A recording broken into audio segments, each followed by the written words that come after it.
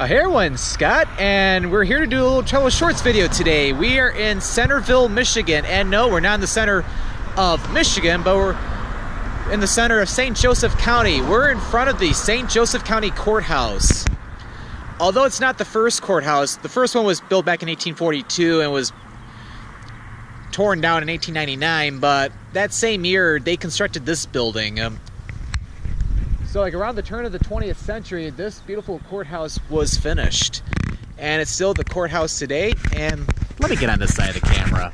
But yeah, look how beautiful it is. Let me get a little closer to it. What's cool about the GoPro is that I can stand a little bit closer and I can get more of the courthouse in. But yeah, it's very beautiful. But yeah, I'm on my way from Sturgis to Three Rivers to do, as I'm doing some Let's Visit videos in the area, and I wanted to stop here in Centreville as it's right on my travel path. But yeah, this is pretty cool. But yeah, not only that, but yeah, take a look at the village.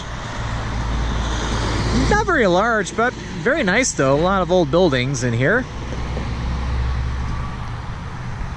But yeah, anyway, I just want to come over here really quick just to show off the beautiful courthouse here in St. Joseph County.